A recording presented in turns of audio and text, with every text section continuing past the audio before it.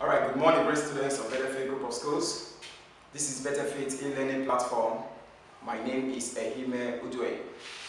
Today being the first day of the month of July 2020. I want to wish my great students Happy New Month. This is English language for GSS 2. And for today, we'll be looking at active and passive verb. Active and passive verb. But before we get started with the active and passive verb, what is a verb? A verb is an action word. The action that carries a statement or a sentence is known as a verb. So the very first thing is, when you say something is active, say I am active. It means I am doing a task. I am working. I am making use of my body. That's what it means by what? Being active. So when you say an active verb, a verb is used in the active when the doer of the action is made to function as the subject. A verb is used in the active when the doer of the action is made to function as the subject. Underline this word, subject. What is a subject? A subject is most likely to be a living thing. As I am now, I am a subject. A non-living thing is what is known as what? An object. It means the writer or the speaker is more interested in the doer. I am teaching you. It means I am what? Active. You are at home, sitting down, listening to me. You are not active, but you are more interested in what I am doing as who? The subject. To buttress it further, a verb is used in the active when the doer of the action is made to function as the subject. It means the writer or the speaker is more interested in the doer. Let us look at some example. Let's say example 1.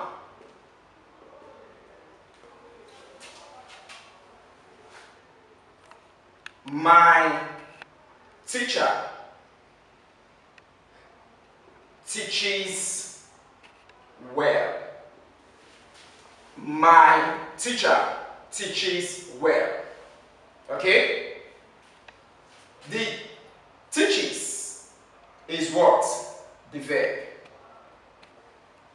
Are we together? The teaches is what? The verb. This is the action of what your teacher is doing. Anybody can ask you, what is your teacher doing? My uncle, he teaches very well.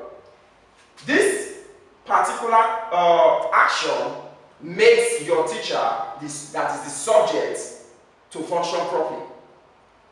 My teacher teaches well. Example number 2. Excuse me. Example number 2, you can say, I am going to the market. I am going to the market. The word going is a transitive verb. You are on motion. You are moving. Now, what were you doing at that particular time that this statement was made? You were going to the market. So the going here is the verb. Okay? Why the market? Or you. Okay? This I represents you. Your action is the going, and your complement is the subject. Your market is what? The complement. But that is not what we are concerned about. We are concerned about the action. He preached a good sermon last Sunday.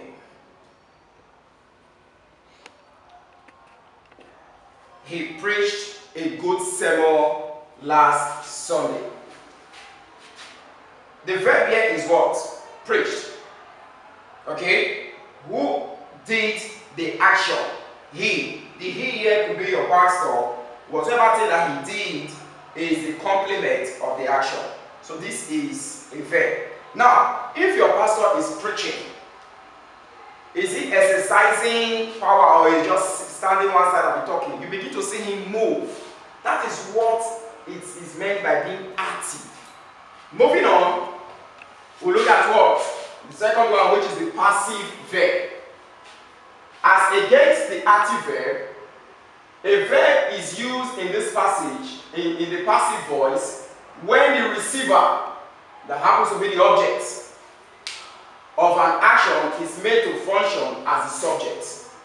Now, this time, I am using Better Faith e-learning platform to get across to you. As I am teaching you, I am what? Active. Now, at your own convenience, you are at home in the comforts of your room, your sitting room or your bedroom. You are listening to uncle. You are what? Passive. Are we together? You are what? Passive. And you being passive in this context makes you what? The object of the action. It's made to function as now the subject. The focus is more on the receiver of the action. Your focus is more on me. You want to grasp everything uncle is saying. Your ability for you to say, okay, I didn't get uncle, let me rewind. Okay? Makes you what? The subject. When this e-learning video will get to you, at that point, you are the object. But when you now begin to receive it, you're trying to, what did uncle say here? Let me rewind. It makes you what? The subject. Okay? Now, let us look at some examples that has to do with passive verb. Some of the examples of the passive verb. Example number 1. You say, my teacher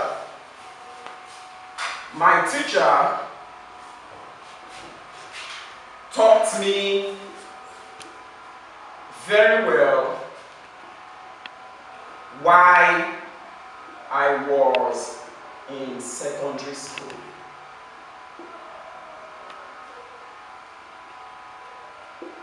Are we together? My teacher taught me very well while I was in secondary school. Now look at it. My teacher teaches well is a present continuous tense. But this one is past. Okay?